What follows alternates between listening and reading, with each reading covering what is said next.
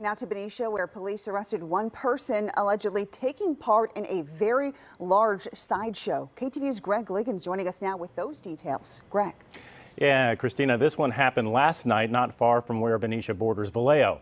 And a man who works nearby says another sideshow, much smaller, happened at the same intersection about 6 weeks ago. Now, in this recent case, there were no reports of injuries, but there was some damage. Daylight reveals fresh burnout tracks left at the intersection of Columbus Parkway and Rose Drive in Benicia Friday night. Police estimate about 300 people gathered here for an illegal sideshow.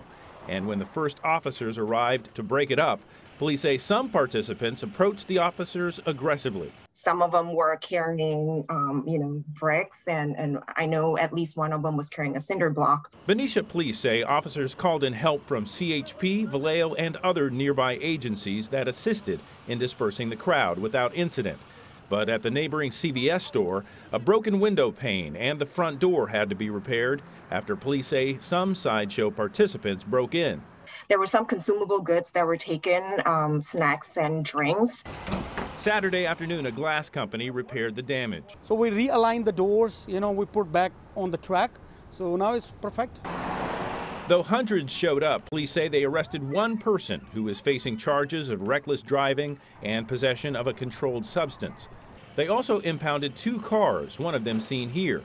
A man who came to pick up the owner says the driver did not participate in the sideshow, but arrived after and simply got stuck leaving the driveway because his car was too low. I got a call from my friend. He said he got stuck, and I just came here to push him, and now they just want to like 30-day his car. I guess they saying he was at a sideshow or whatever.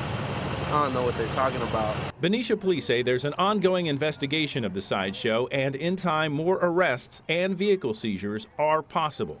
We are looking at all leads. We are looking at all security cameras that possibly could have captured this. Police are also using data from automated license plate readers. In May of last year, the City Council approved $236,000 to lease and install 45 cameras in various parts of the city, and police confirm cameras have been installed at that intersection where the sideshow took place. Greg Liggins, KTVU, Fox 2 News. Greg, thank you.